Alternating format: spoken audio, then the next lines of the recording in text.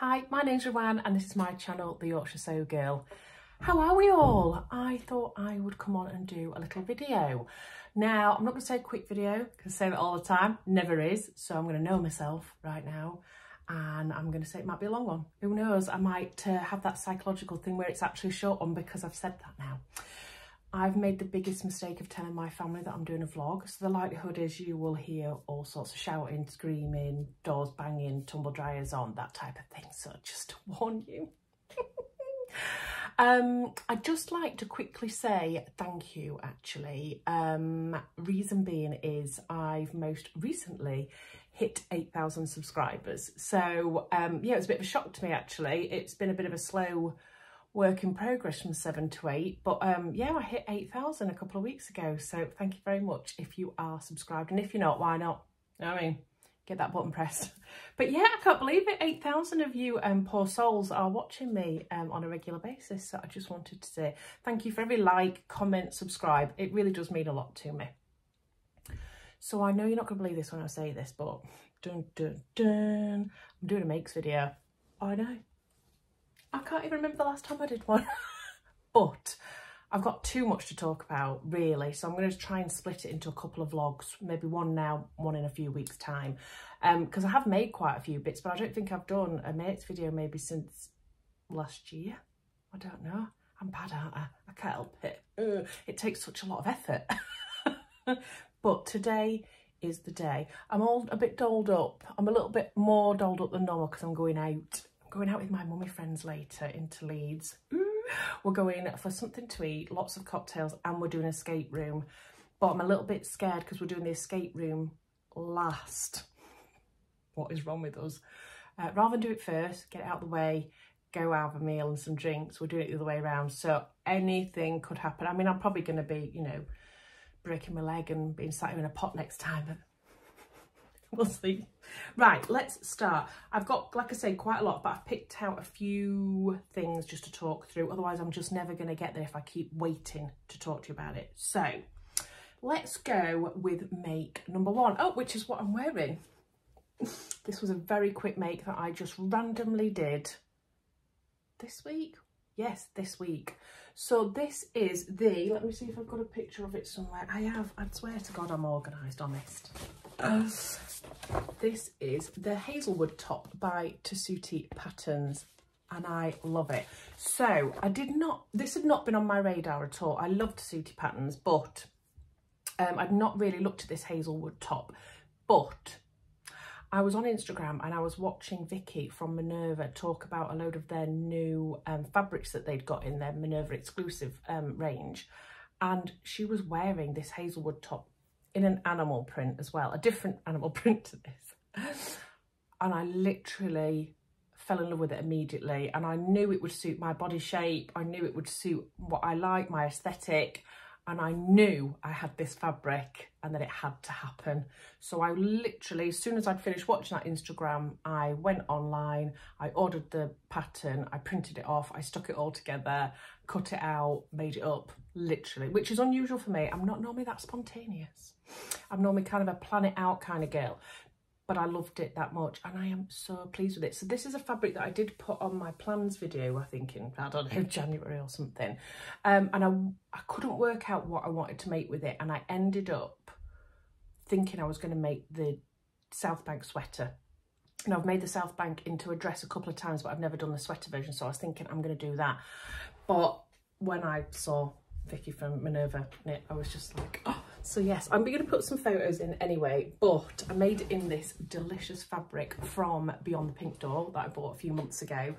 And ever since I bought it, I loved it that much. I didn't know what to make with it. So it was a bit precious really, but haha, I'm so glad that I made it. So let me get my little sewing project book of dreams. I'd like to say that I'm keeping up to this all the time, but I've just madly written in it all of the makes that I've done recently. So that is not very good for my sew resolutions when I said that I was going to make sure I wrote in this all the time. Anyway, so this goes from sizes XXS to XL. So they haven't got the biggest range on some of their patterns, I must admit, Tessuti. But I'll be putting all of the information on sizes and everything below here, just so that you can have a look. But it is a swing type top, so there's quite a lot of giving it. So I should have been an XL, so the largest size all over. I mean, I'm only a size 16, so XL, you know what I mean? 16, it's average size of a woman. Come on, people. But anyway, I actually downsized because there was quite a lot of ease in the project. In the project? Who am I even talking to? What am I on about? Anyway, in the garment, there was loads of ease. So I went down to a size L.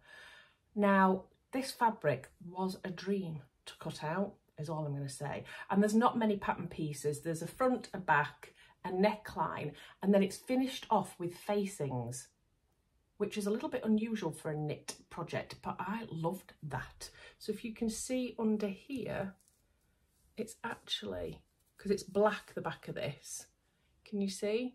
It's actually finished with a facing. So what you do is you pop your facing on, right sides together, understitch it to keep the seam in place, flip it over and then top stitch it.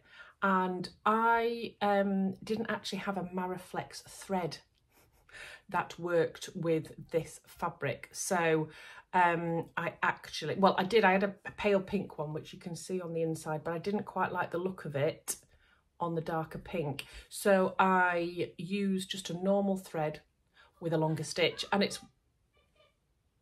that's my kids playing because I told them to be quiet. Yes, and I used that because it doesn't need a lot of stretch to get my arm through. And the only thing about it is, and I think the picture shows this as well, is this is quite floppy. I mean, I like it. It's actually a bit too big to kind of be up here, look like a turtle. So I quite like the fact that it does that. But yeah, and then it swings out and I just love it. There's two different versions. There's a cropped version and there's a longer version. I went for the cropped version because I don't like things too long, and I was a little bit worried that I wasn't going to be able to extend it because I didn't have enough fabric to extend it. But I popped the pattern pieces up against me. I quite like a crop jumper, and actually it's worked out quite well. Let me stand up. Well, you'll be able to see in the photos anyway, but it comes to here. But can you see how it swings out? And this has got a facing on it as well. So yeah, I loved it. I went down one size, super comfy, perfect fit.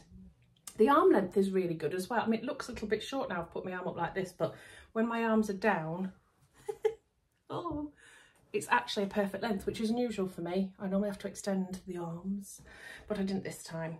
So yeah, really quick sew, really quick to cut out, fantastic, and I will 100% be making more of these. You want to try and make it in a bit of a stable knit, so you don't really want, well, you probably could get away with a drapey fabric, but I think it probably sits better on the body if it's like a ponte or a double knit or something with a little bit of structure anyway. But how amazing is this fabric from Andrea? I'm so glad I got some. Andrea did actually message me and say when this fabric first came in, I've got the most perfect fabric for you. Will you let me gift you some? And I said, no, you're never going to make your millions if you gift things to people. And then I saw the fabric and I was like, why? Why did I say no? But I bought myself some anyway because I couldn't resist it. So yeah, very happy with this make, which is my most recent make that I made on Tuesday. I'm not just saying that randomly. Did anybody watch the comedian Miranda, her programme? She used to say it like that. It's not just me being random. Tuesday. Right, anyway. Then, I think a few people might have talked about this, but I'm going to talk about it as well. So, as part of my little gang with the Northern Soul Sisters, you will have seen that we went on a little trip to Birmingham. If you haven't watched that video, we do have a video over on our Northern Soul Sisters YouTube, just with a little bit of kind of taking you with us on our weekend away. We had the most wonderful time. We met up with Angela from Devon Thread Tales and Helen from Stitch Rip Repeat, and we all stayed over in an apartment that we'd booked, and it was amazing. We had our live as well while we were over there, but before that we'd all decided to make pyjamas so that when we were just chilling out on an evening, having a chat and everything, we could be really nice and comfy. And it wasn't really like a collab or anything, it was just a shall we do this kind of thing. So we all made similar pyjamas with one of the fabrics being identical and then one of the fabrics all being a different colour. So if you saw us on the live, you'd have probably seen that. But these are our pyjamas. These are the pyjamas that I made. Jack! Shut it! Sorry. Anyway, moving on, won't edit that out. Yeah, so we all made bottoms in this fabric and then we all had a different coloured top. So we got the fabric from First for Fabrics. Tamlin sorted all that out for us. And these are my pyjama bottoms. Oh, I love them so much. They're the comfiest pair of pyjamas ever. I know I said that about my double gauze pyjamas, but I think these have taken over, particularly for the winter. So this is like a brushed cotton fabric. It's in like a black and a cream, and it's shamazing. So let me find my details on this one as well. So the pattern that I made, where's it gone? Where is it? There it is this one. Now you'll see the amount of times I've made this because the envelope is just a bit knackered. Look at the state of it. That's how many times I've had it in and out of its packaging. But this is the pattern that I used, and it's the Loungewear set by Peppermint magazine. So it's a free pattern or a give as much as you can pattern, and it's designed by Common Stitch. Now I just use the bottoms for this, and the reason I use that pattern is because I know there's loads of other PJ patterns out there, but I've made this loads of times and I know it fits, so I was like, that'll do. So I made these ones here. Now this goes from sizes A to K. Yes, A to K on the back of here. And again, I'll put down below what those actually mean. I should be a H on the waist and a G on the hips. But because the waist gets cinched in by elastic, I just went with a straight G and it fits perfectly. I wanted them to have a little bit of movement in them because obviously I wanted them to be loungewear. But they're really lovely because they just have I've finished them off with a little label in here, look. Oh, that's a bit wonky. Oh no, there we are. Eat, sleep, sew, which I thought was appropriate. And I've put that on my little top as well. They're just super easy, these, because all you're doing is basically putting the elastic in, folding it over and sewing it down. You can sew a channel in there if you want and then feed your elastic through, but you don't need to. Really simple construction, really lovely little pockets here, look. So there's the little pockets, you know, to put random snacks in when you're coming from the kitchen to the living room when you're chilling out.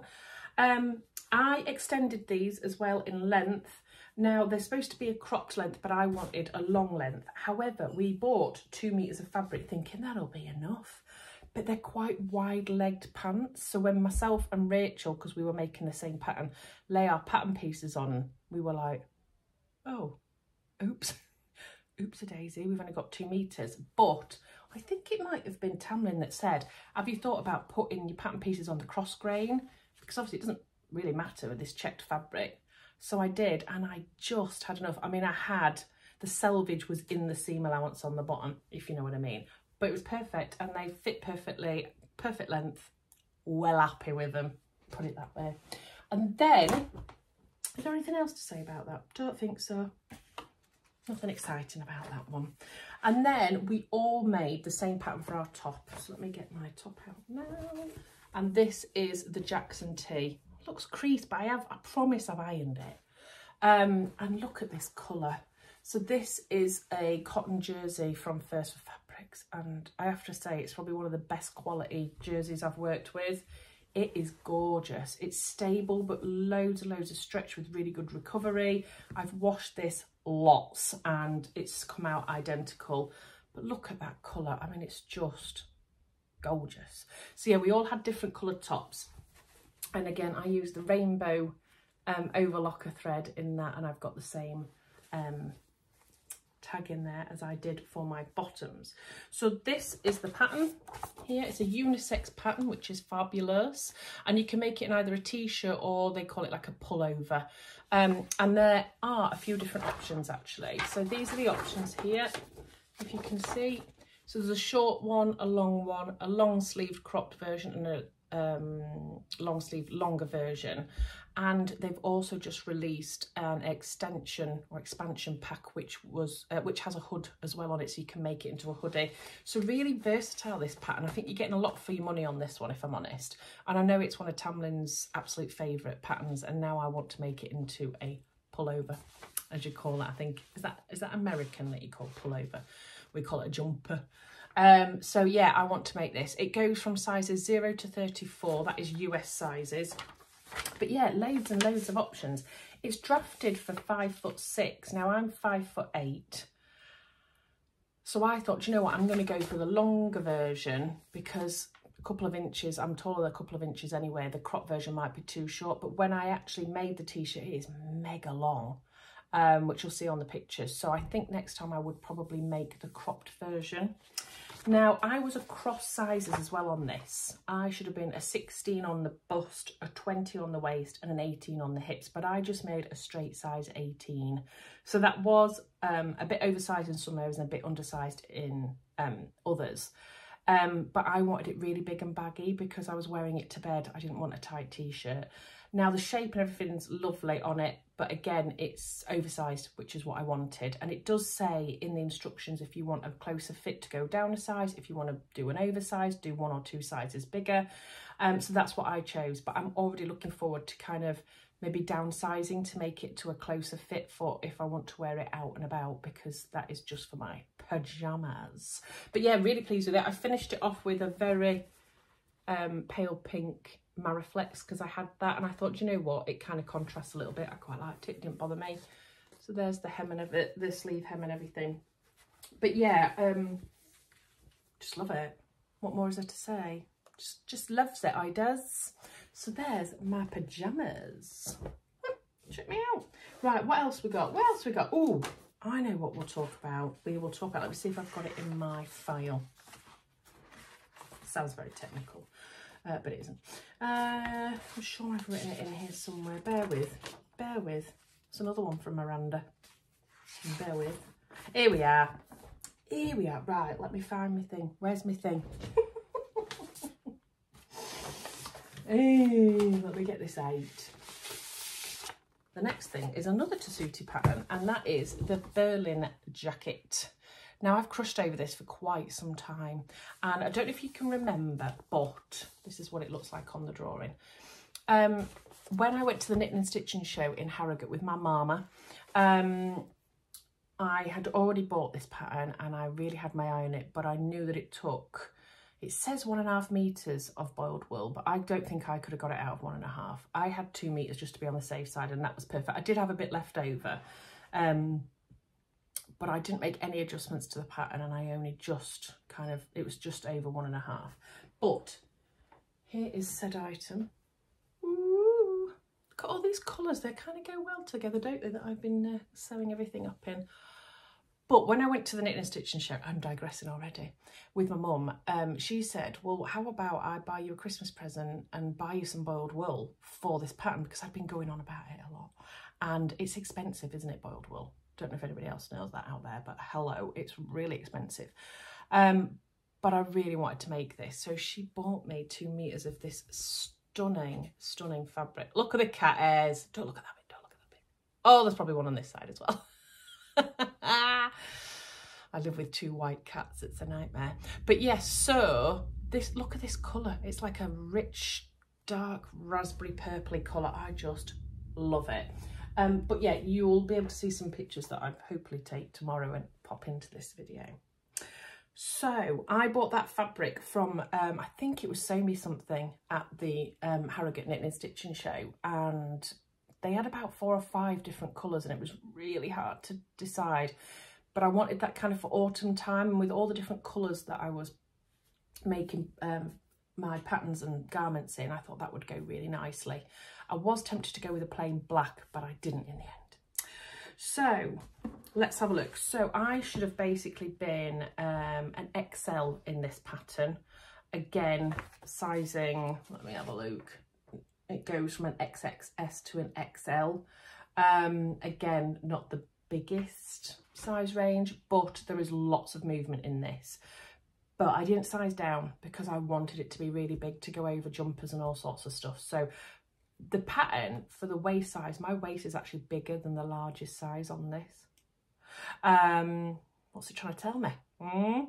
But I made an XL all over. I probably could size down to an L or even a medium, if I'm honest, but I didn't want to mess it up because that fabric was expensive. It was a fab pattern to cut out, I think because the boiled wool was just so easy. A bit like this, it was stable, so to cut it out was just a dream. And actually, considering there's not that many pieces because it's not lined, so for a jacket, it's quite good because you're not having to line it all, so there's not all that extra work. So I kind of went into it thinking it was going to be an extensive make, and it wasn't at all. It literally whipped up in no time. So I would definitely recommend it to people. And because it's quite oversized, big and baggy, you don't need to worry about fitting issues or anything like that. So I did try my walking foot with this fabric, but for some reason it didn't like it. Now, am I supposed to put my dog tooth down when I put a walking foot in? I need to look at that. But anyway, it just did not like it at all. But I thought I was being really clever by trying to do that. But I went back to just using my good old Juki. She's here. And do you know what? Absolutely no bother getting that fabric through the machine. Even when I was doing the pockets, which were quite a few different layers, just had no issue whatsoever. I know. What else? Oh, so this is finished with facings as well. But the construction is so interesting. You're kind of doing it and you're thinking, is this wrong? I don't understand what's happening. But you have to trust the process. But basically, can you see here? You can see, oh, how many cat hairs? Seriously. It won't come off now. It's like embedded. It's like that. No, I'm not coming out. Can you see here, look? It's got like open seams almost. It feels like it's an open seam, but it actually isn't. It's very, very clever. But all down the arms, all here on the joins. It's just absolutely amazing. But what you do is you basically, oh, let me pop that over there, overlap the two seams very slightly and then sew in the middle of the two seams, and it creates that look. Very clever, but very simple. But you could show off and pretend that it's a really interesting skill, but anybody could do it. It's that good.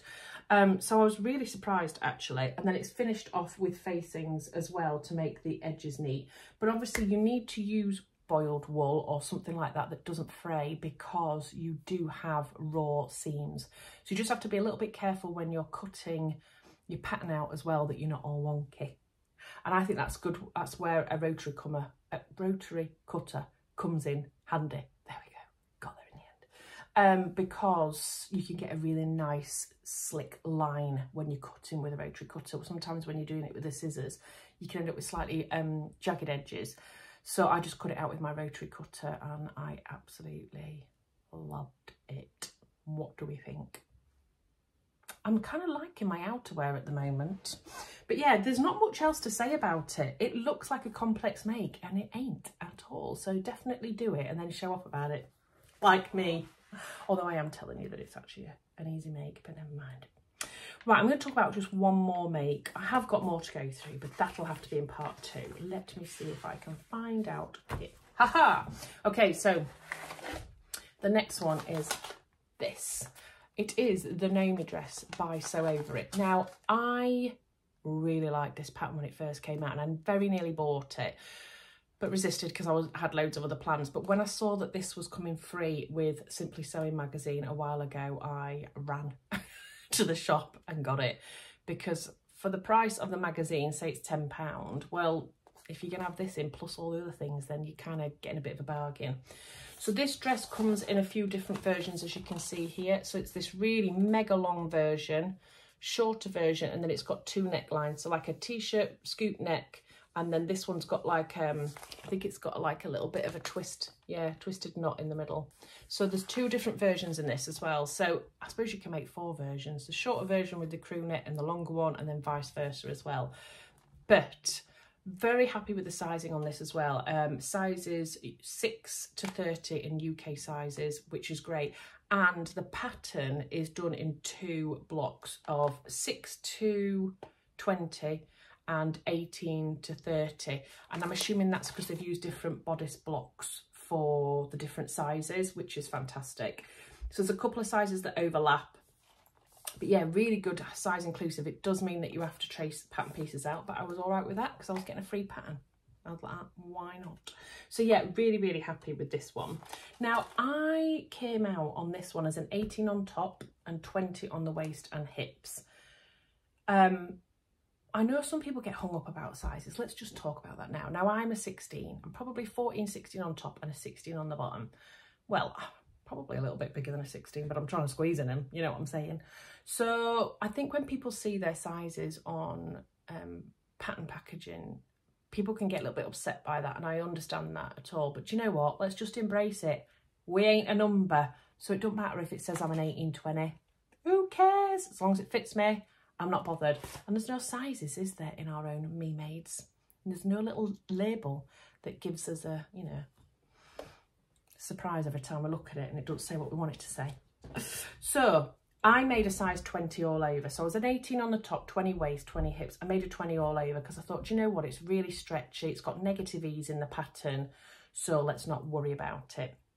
And here it is. Here is my make. It's my Bet Lynch make, that's what I call it. So this is a viscose jersey that I got from First for Fabrics. There's a lot of First for Fabrics fabric in this one. But yeah, it's this outrageous black, grey, white, animal, patchy print. I don't even know what to call it. It's kind of got some roses in it. I don't know, I just call it my Bet Lynch fabric and I love it. It's very, very lightweight. So it would be nice in the summer if you want to do a short version of this as well. But yeah, it's got 2 tiers on it because I did the long version. But when I made it up, it was super big on my bust and waist. It was just way oversized. It ended up that I had complete bingo wings here. So it wasn't fitting me around the arm side at all. This will be interesting when I'm trying to find a thumbnail later. So I had to take it in a lot, and I mean a lot. I haven't written down how much it was because I was trying to do it last minute so that I could wear it when I went to Birmingham. But I think if I was to do this dress again, I would size down twice on the bodice pieces because, yeah, like I say, it wasn't meant to be that big. But hey-ho. Now, it was, again, relatively easy sew. It's just the gathering because obviously you've got 2 lots of gathering to do because you've got 2 tiers to your dress. When you're working with viscose jersey, it ain't the easiest. Oh God, viscose jersey, I love it, but it's so slippery. But I did it. It wasn't a problem. But yeah, gathering and then stitching, etc. was a bit of hard work with the viscose jersey, but I just took it slow and just went with it. The sleeves, I went a little bit shorter because I've no idea how, but when I came to hem the sleeves, I had a hole here and a hole here. So it was obviously something I'd done when I cut the pattern pieces out, I think. But I just lobbed that bit off, hemmed it, and I'm quite happy with the length of the sleeves anyway, because I like a 3/4 length sleeve. So yeah, it was all right with that. There's a couple of changes I'd probably make if I was to make it again. One would be sizing down on the bodice, and the other would be to raise where the first tier hits my waist. Now I think because the fabric's quite thin and because there's a lot of weight to this fabric because there's the 2 tiers and it's almost to the floor, the length, I think it's dragging the bodice down a little bit too much. So I think what I'd do next time is maybe take an inch, maybe 1.5 inches off the bodice piece next time to bring that line in with my natural waist because it's kind of sitting a bit lower where my waist is even thicker, so it doesn't look as nice on me. So that's definitely something I'd do different next time. And the other thing is, okay, I'm going on about it again, but I'm 5'8" and this hits the floor. Like when I put it on, I was like, have I done something wrong here? Because I haven't extended it, but it's really long. So for you shorties out there, just take that into consideration. You probably won't need the amount of fabric it tells you because if it's floor length on me, you know what I'm saying. I don't know if I'm used to a dress being that long. I'm still debating whether I'm going to cut it off to midi level. I think I might feel better with that, but I'm not too sure. And the other thing is I actually did the neckline differently. So what you're supposed to do is attach your neckband and then turn it over and then top stitch along here. But I actually quite like this thin neckband as it is. So I just went with that and left it instead of turning it over and then stitching it along here. I think it gives a really nice, neat finish here. It's quite narrow, but hey. And then I popped a little label in and it says, where is it? It says, finished just in time. And I was literally making that up the day before we went to Birmingham. In the night time before we went, I was like trying to hem it and everything.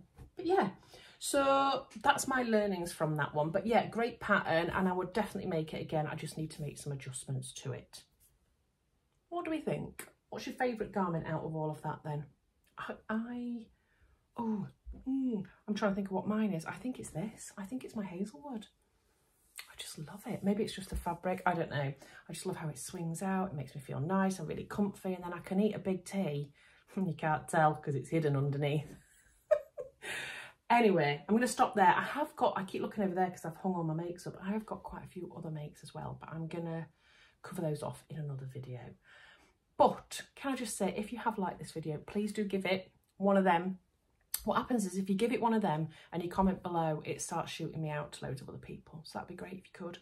But I hope everybody's well. I hope everybody's had lots of time to sew, and I'll see you again soon. Take care, everybody. Bye.